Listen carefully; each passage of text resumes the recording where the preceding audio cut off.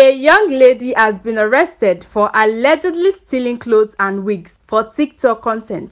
The suspect's former friend, who shared videos capturing the moment she was caught, said the clothes were stolen by the TikTok creator after she brought her to her residence to rent a vacant apartment.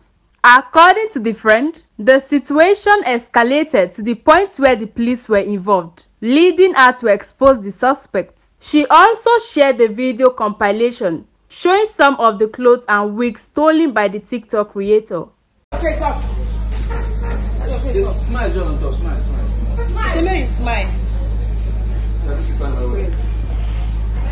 Make sure say you get. The incident has, however, been met with mixed reactions on TikTok, with many blaming it on peer pressure, while others expressed their displeasure with the way the case was handled.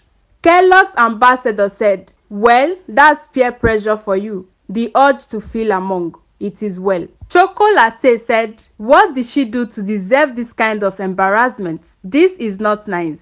Another TikTok user, Kelvin, said, "See what peer pressure has caused. You all still won't learn."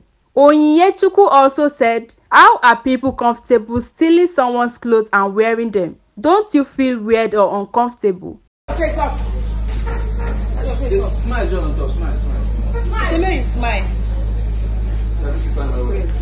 Please subscribe to this channel, News Pop NG, for more updates. Like and share the video and drop your comments down in the comment section. I am Aderunke Oni.